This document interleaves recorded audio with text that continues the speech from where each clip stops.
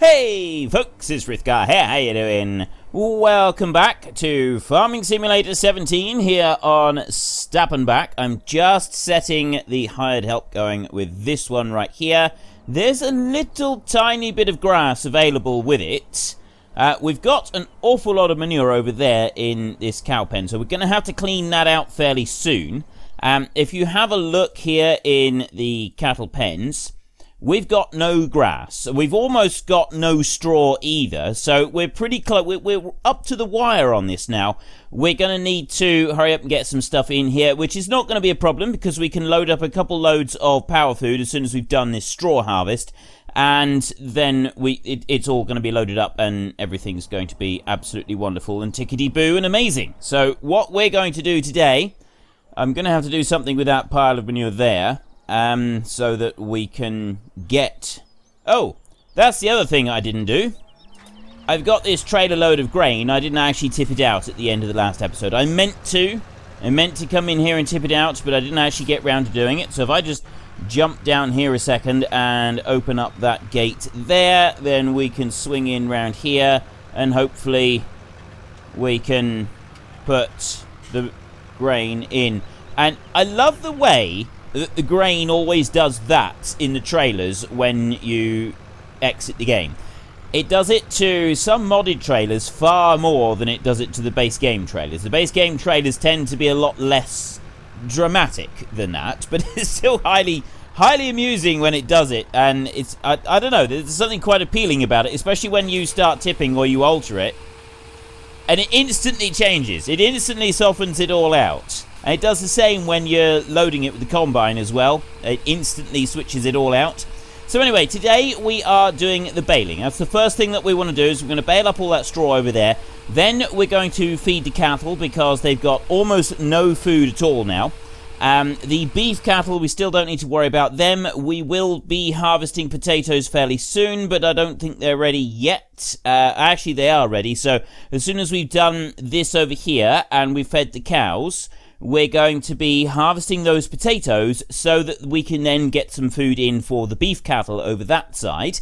And then after that, we're going to be doing our muck spreading. I was going to do the muck spreading first, but I didn't realize the potatoes were actually ready. So we're going to be doing the potatoes next. After we've done this up here, done the baling, and we've cleared a field of straw, we're going to be doing those potatoes over there so that we can get the beef cows underway. I'd like to be able to be doing something with the beef cattle. So we just swing this one in round here, and I'm hoping that this Vicini trailer can just park up in here. It's a little bit of a struggle to actually get the thing to move, and that was a mistake. So we're going to have to back the trailer out of here, which I'm not entirely convinced that I can even do. And then we can back the trailer into here, and then I'll be able to unhitch it. That would be a good sort of, a step in the right direction. I feel that we'd be making progress if we were to... Okay. This trailer is entirely too heavy for this tractor. That's the problem, is that this trailer is no good for this tractor. Let's try and... Right, we're just going to have to push the bales around. There's no help for it. Just going to have to push those bales around a little bit. Let's try and bring that back round. This trailer is ridiculously heavy. It really is. So anyway, while I'm messing around with this, my weekly question, well, it's now sort of become our monthly question, hasn't it? So sort of monthly question, fortnightly question, whatever you want to call it, our question. Where do you want me to go next? What map do you want me to go to next after we have done this current 4-week stint here on Stappenbach? Do you want me to stay here on Stappenbach for another 4 weeks? Would you like me to move to the PGR Bruzda map, which has just recently been updated? I have had a lot of requests for that map, to at least include it as an option. So, include it I shall. There we go. Right, I'm thinking we get rid of this trailer. I'm thinking this trailer is just a little tiny bit too big for what we've got here. I mean, most of the time it seems alright. Okay, let's just put that one there. There we go. Now we can go through to our next machine. This is the one that I want, but I don't want to be in cab. Right. Yeah, so stay here and Stappenbach, the PGR Bruzda map, the brand new Mountain Creamery map, Pacific Inlet Logging and do logging followed by conversion over to arable, or do you want to go to Lossberg? It's your vote, it's your game. Head into the comment section down below, let us know which one you want and why, and of course don't forget to actually cast your vote in the top right hand corner. 5 maps to choose from, which one do you want? Now, we just go through here like this, and we're away. So we've got 190 bales worth of string on board, and I've had some people asking, you know, why am I calling it string? Surely it's twine. It's baler twine, and quite frankly, it can be either. I know plenty of people that just call it string, and I know plenty of people who call it baler twine. It can be either. It's completely interchangeable. It makes no difference whatsoever which one you use. They both mean exactly the same thing. I generally just call it string. Where I grew up, it was almost always referred to as string rather than twine.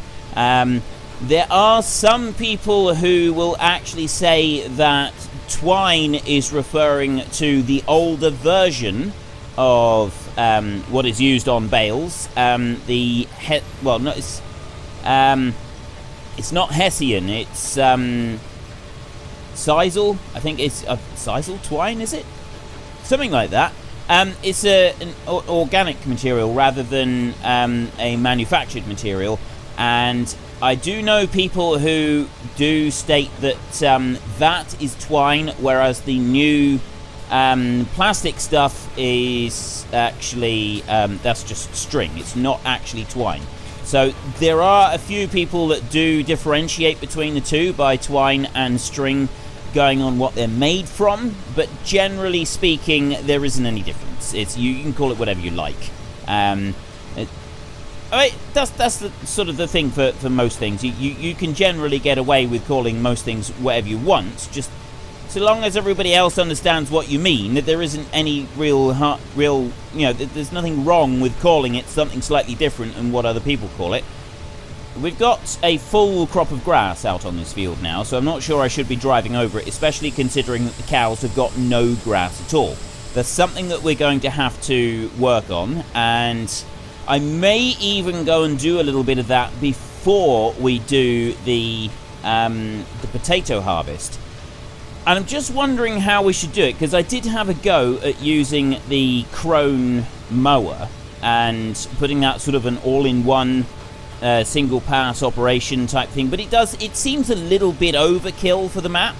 It does seem just a little bit too excessive. Now I do like the idea of being able to do it all in one, because if I go and use the mowers, I've got to use multiple passes, or I just have a front mounted mower and a rear mounted forage wagon, which does work. It just takes a little bit longer to gather it all up. So at the moment, I'm not entirely sure which one I should be using to gather it up. Now, if you were doing a zero grazing operation, you would probably have a front-mounted mower and a rear-mounted forage wagon. Or, more likely, and this is used quite a lot, especially in places like Ireland, where zero grazing is quite popular. It's an all-in-one machine. It's got a mower on the front, and it immediately picks it up. It's a forage wagon with a mower attached, and the whole thing offsets off the side of the tractor, and then you head off across the field with this thing offset. And I know I'm leaving bits on the corners, so just ignore that. Yeah, you head off across the field with this thing offset, and it mows and gathers it all up in one single smooth operation. But I've yet to find a mod that actually does this. I mean, to be fair, it's been 6 months since I had a look, but I did spend quite a long time actively searching around for one of those particular machines for a mod, because I thought it'd be really cool to use in the game. But I couldn't find one, and I really hope that I don't have any hopes that in FS17 there's going to be one in the base game, but I do hope that somebody is able to actually mod one, because it would be very, very cool for some kind of zero grazing operation. I think it would go very well with a lot of the maps that are made. Not all of them, but some of them it would be very cool if you just have this. It's an all-in-one machine. It works really well. And I know there's a lot of farmers that use this particular machine and, you know, feed their cattle with it almost exclusively, or at least through the summer when there's plenty of grass around, and then they go and mow it and bring it in. And this is on zero grazing operations. It is quite popular. Now, zero grazing is exactly as it sounds. The cows don't go out into the fields. And there are reasons for doing it. And in particular, it's, you know, operations where it's difficult to move the cows around, and or if, you know, your land is particularly spread out and so on. There are many reasons for not being able to move your cows out into the fields, and so you use this kind of operation to do it instead. And I would very much like to try and find something like that, or find a mod that would actually do that, but I don't believe there is any. I mean, if there is, then let me know, and I will go and check it out, and we'll see if we can use it in this series. But failing that, we'll do what we've... I'm thinking that probably the best option is still going to be the mower on the front, forage wagon on the back setup, rather than using the big crone mower. Even though it does do everything all into one, it just doesn't seem right. It doesn't seem to fit anything that we've got here, having that massive thing all going in together. And besides which, it doesn't actually work properly. The mower does actually clip into the forage wagon when you're driving it round, and quite frankly, I don't really want to be doing that, because this, you know, I know that I'm pushing the bounds of realism quite a lot with you know, a number of things that we do in this series, but that it just seemed a little bit too much for what we want. Well, what we're trying to achieve here, I'm happy to cut corners with, you know, we're going for realism, and we do try to get realism, but I'm quite happy to cut corners on some of it in order to, like, speed things along, like using auto-load trailers. I don't think that is such a break in realism that it's going to spoil anything that we're doing, because all we're doing is just cutting out the bit where we manually put the bales onto the trailer. And we can skip that bit, because you still end up with the same final product, and it's just speeding it up. But where you've got a large self-propelled mower pulling a large forage wagon, and it's like clipping right into it, you're not just skipping out one little stage by doing one operation a bit quicker. You're skipping a number of stages, and it's sort of, and the way that you're doing it isn't in any way realistic either. Like with the auto-load trailer, we're still taking a trailer out to the field. We're still loading the trailer. It's just that we're loading it a little bit faster. And I know it's kind of, you know, when you talk about it, it's like, well, you're cutting corners on that bit, so what's the difference? And there is a bit of difference. I think that there is actually a bit of difference. So that's why I don't really want to do the whole thing with the crone and the forage wagon. We have at least looked at it, but yeah, it just doesn't seem to fit in my mind. So we'll leave that. Now I'm going to carry on doing some baling here for a while. I'd like to get all of this done. The question is going to be how many bales we get out of this field in total, and where are we going to put all the straw? I was thinking we'd put it in where we've got all the hay, but I'm not sure we're going to have enough room in that shed, because there seems to be far more bales here than I thought there was going to be.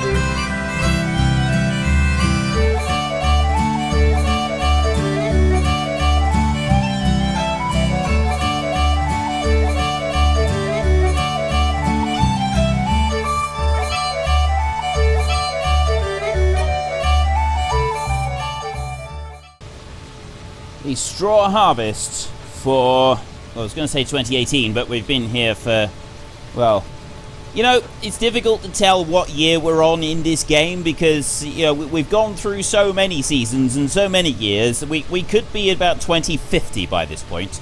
But anyway, the straw harvest is now done. There we go. The last bit done there. And I'm going to pick up these 3 little dots of straw. I know there are a few other bits left behind, but we won't worry about those. I have been told that I should update my straw add-on because there is an update for it. I'm not entirely certain what is involved with the update, or what I haven't been able to find any patch notes, so I don't really know what the update actually comprises of. And I gotta be honest, I'm not all that worried about it. I've got, I was given a free copy of it, and I was given a code and a direct download link. So before it came out, they gave me and a few other YouTubers as well a free copy of the machine, a free copy of the pack, so that we could do an introductory video, you know, the whole marketing thing, which was absolutely wonderful. But I got a code and a direct download link, and I went and had a look about updating it. And you know, I don't want to go this way. I want to go this way. I'm gonna take the front weights and I'm gonna leave this one down at the shop. We're done with this. I've hired these, so we need to get them back to the shop so that they stop costing us money. Yeah, so I've been to the website and had a look, but I need to make an account and sign up and everything in order to be able to run the update, and I'm not even sure what's happened to the code that I was given, which I will need for also doing the update. So I'm not sure if it's entirely worth it. It still works. The pack works absolutely fine. I've got no problems with the pack whatsoever.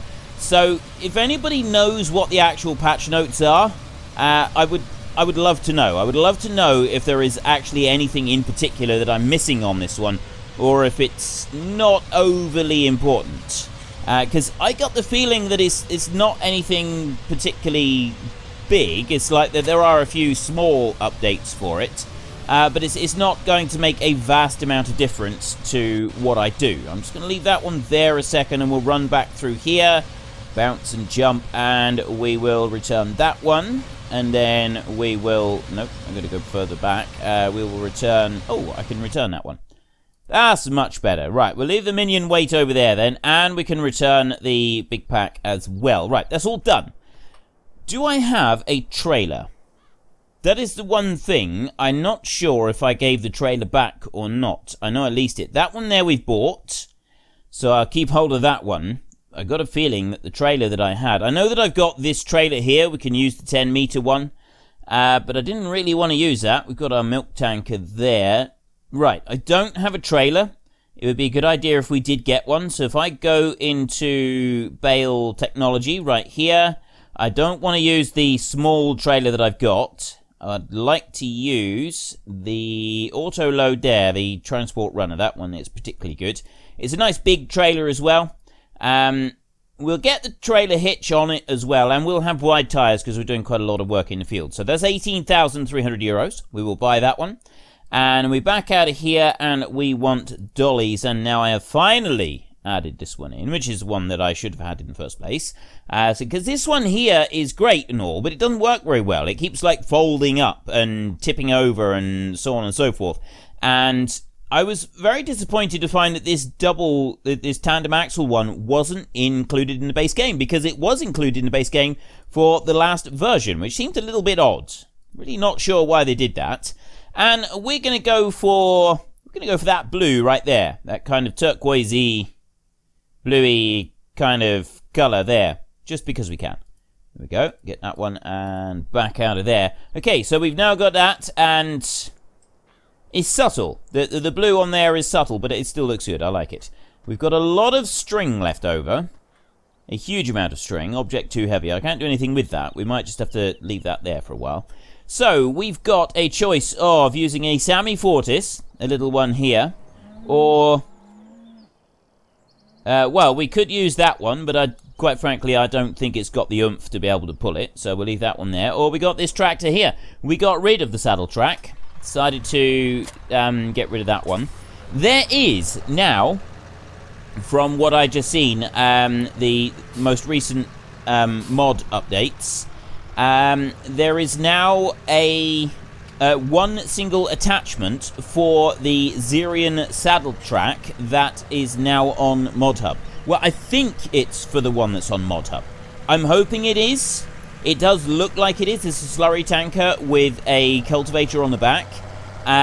It's absolutely brilliant if that's the case, because it means that we've now got a piece of machinery that will go with the saddle track that you can get in the game. At the moment, I'm not entirely sure, though. And I went and got the saddle track pack from ModHub. Not ModHub, from Modhoster, I think it was. And I've also included a link where you didn't have to use a dodgy download. Well, you know the dodgy downloaders. I included a link so you didn't have to use the dodgy downloaders either. But yeah, it's good that there's one that's available in the game, so it should make it a bit easier for everybody to access. Now, hopefully, I can bring this one out around here. There we go. And we can go straight up to the field now, and we can grab a load of straw. Swing up this way. It should be... Hang on. Let's zoom in a little bit so I can see what I'm doing here. Ish. I can see what I'm doing. There we go. No worries at all. Bring that one on round. Head on up here. So what are we on? We've got square bales. Right, so we've already got the right bales on here, so we just need to switch to work position, and then we can start going in around the field. And as always, this UAL trailer, the loading area is considerably smaller than the Joskin trailer. The green Joskin trailer has a much wider loading area, which is brilliant. It's absolutely awesome, but this trailer's bigger. You can put more bales on this trailer. So you sort of got, you know, there's the two there that you can use. This one has it on the quantity that you can put on the trailer, whereas the green Joskin one has it on the... okay, I didn't actually mean to do that. The green Joskin trailer has it on the number of, on the distance that you've got to be from the bale, so you can... it's a lot easier to load it with that one. That being said, if you get the right angle on these, if you drive alongside them this direction instead of the other direction, you shouldn't have any trouble loading them up if you're loading them straight from the field. What I generally do now, having started using this big pack and the triple bale sledge, is, well, at least for the time lapse, I've been like stacking them all up in the field like you would actually do. It's quite a normal thing to go along and stack them up into a big stack in the field so that they can stay there for a few days without coming to any harm. And then you bring the trailer in and you load the trailer there. And it's also, it is quite a normal thing to do for a farmer, to stack all the bales up in one location in the field and then bring the trailer to there, because you're not driving around the field with this great big trailer squashing down all of the soil, because the compaction is going to be a serious concern. So if you're not compacting the field all the way around, let's just put that and put straps on there like that. If you're not compacting the field all the way around, just going up and down with this trailer, getting heavier and heavier and heavier, this is a really good thing, and it's something that you would actually want to do. Now, if you wouldn't necessarily be pulling a trailer like this across the field like I am now, or if you were, you would do it in one place. You would just pick one point, and that's where you would go continuously. You just keep driving backwards and forwards on that one spot, because then it would only compact at one bit, and then you get a subsoiler, a deep ripper, I think you call it in some places in the world, and you run through this subsoiler, rip up all the ground really easily, and you don't have any problems. And that's kind of what you need to do in order to stop it from causing you any major issues. Now, we have a bale that's in the way over there, which is going to cause a bit of problem for my next plan, which is to load this up. Oh, no. Load this up like that. There we go. And I've got 3 bales of straw. I've actually got several bales of straw on the trailer, which aren't going to unload, because I'm going to do this, and I'm going to unload, and then I've got 4 bales of straw still on here because it didn't work properly. But what I'm going to do is I'm actually going to leave those bales there, and I'm going to come on out like this, and I'm going to unload these bales out here, and those will be the first ones that go into the mixed feeder. which will make it easy. Or we could just put them in straight in for the cows. So, actually, I want to bring them up to here. Let me just go to this point right here and load, and then stop loading, and then put to there and unload. Right, so we've got some 4 bales of straw out there, and we've got a few more back in the field. So if we run back up now, we get the next load, and we're not going to be far off of finishing this entire field, I think. It really is quite picky when it comes to how close you've got to be. You can see from the wheel marks how close I was on there. What I don't like about this one is that the Xerion doesn't have much of a turning circle in regards to the actual hitch on the trailer, so it keeps pushing it out too far. And that's not actually very helpful because it keeps flicking it round in a very weird fashion. I'm going to drive up along these. Actually missed all the other ones. I didn't think that I would. I didn't think that I would miss that 3 over there. See how it's sort of forcing the back of the dolly out round when I'm turning? It's not very realistic, that. Still, at least it's loading up. That's one important thing. It's not loading there unless I do that. I need 2 more, which will be these 2 going over. This will be the one right over there that's right into the hedge, and this one right here. And then I reckon we got 1 more load after this. We'll have a look. We'll turn around in a second. So we've got 1, 2, 3, 4, 5, 6, 7, 8, 9. We've got 10. Yeah, 30 bales. So we got 10 things on here. There we go. There's all of those. 10 stacks. Have we got 10 stacks left in the field? 3 over here, 4, 5.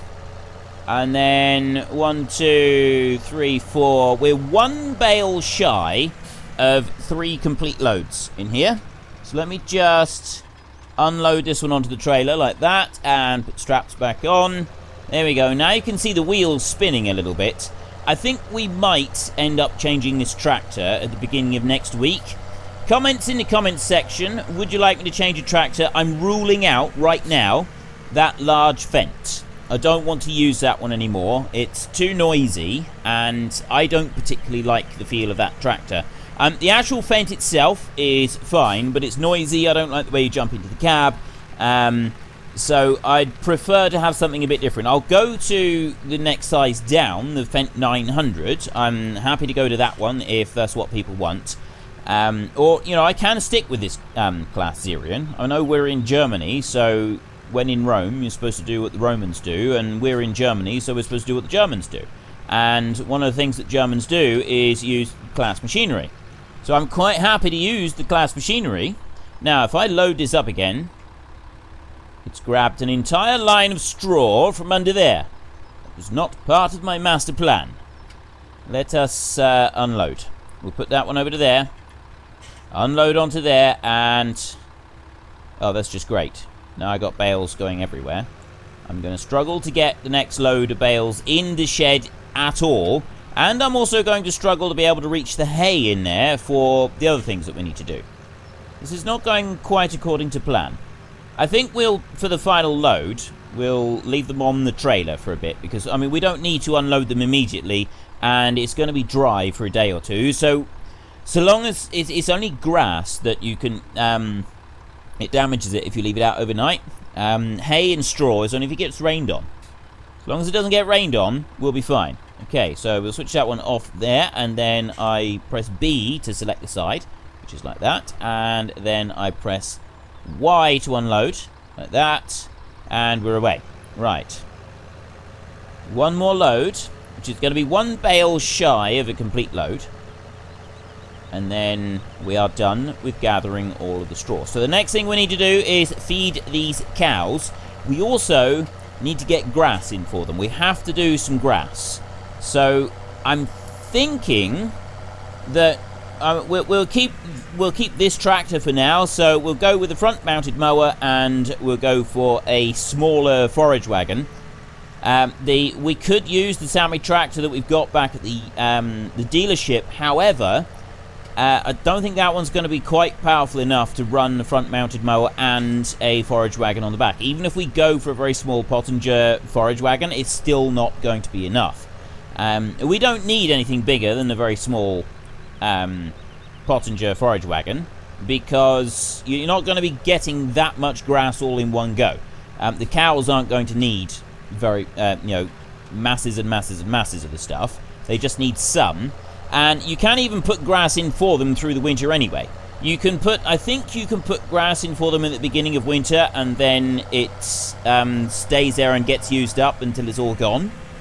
And they only put hay out, so you do end up saving yourself. And I'm pretty sure, I mean, I used to do it on 9 days, and you can only put 3 days worth in. And I did Dowland Farm series on 9 days, and I haven't done any with not with the sheep. I haven't done any with the time-lapse series I'm on at the moment with cows, so I'm not really sure how it's going to work. It's going to be quite interesting to find that one out. Right, so there we go. We've got 1 bale shy of a complete load on this one.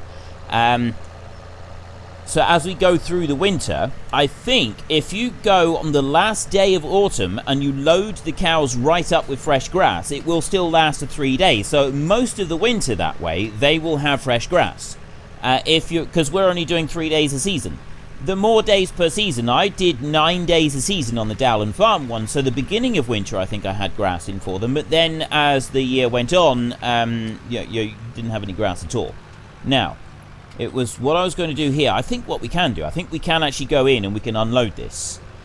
Because I've got the hay at this end of the shed, and then the straw is going to be at the other end of the shed, so all we need to be able to do is get through the shed, which I can't actually do because those bales are in the way, and I don't think I can actually get through these bales here because they're right under the wheels, and now they're jammed in the doorway.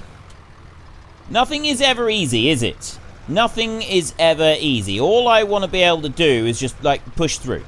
Just push through. You'd think I can. You'd think that would be something I could do. I need this tractor, and the tractor's now stuck with the trailer. Oh, no, there we go. Right.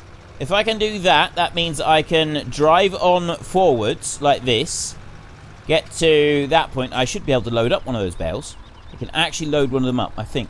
Right, so I'll unload that, and then I'll press X to load up. There we go. I've actually grabbed some of the other bales, which I didn't want to grab, so that's not quite so good. And then we'll do that, and I think it's unloading behind me is going to chuck them into the floor, but we'll soon find out. So we press Y to unload. There. He did chuck them into the floor, but it didn't do too badly. Okay. So we've left some bales out there. I got 1 bale down there, but overall, we haven't done too bad.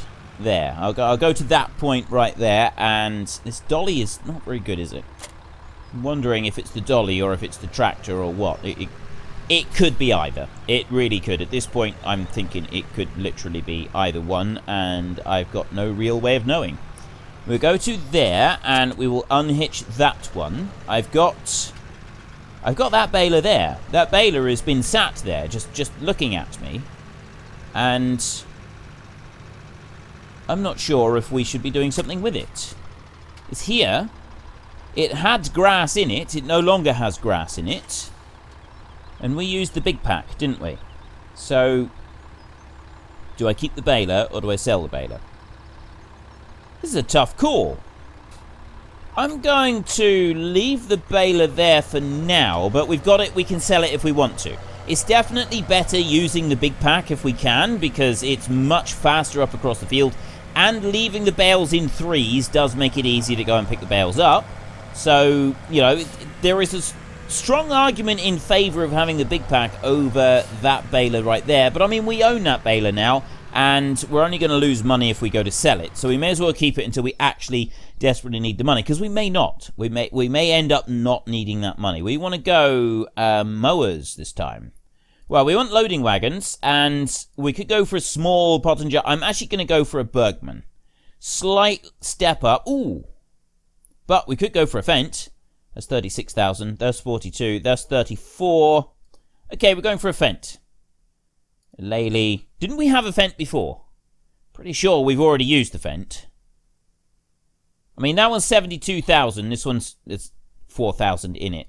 This one down here is 31,000. That's a lot cheaper. I think we'll go with this one. This one's considerably cheaper, and we don't need masses and masses of grass, do we? We're not after tons and tons of the stuff. We just want enough to keep the cows ticking over. So let's go from you into the mowers. We've got that front-mounted Novacat there.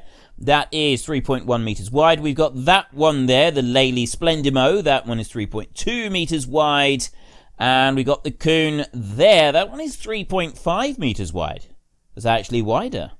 We're going to go for that one then. 3.5 meters. We'll take a piece of that. Thank you very much. Excellent. Right.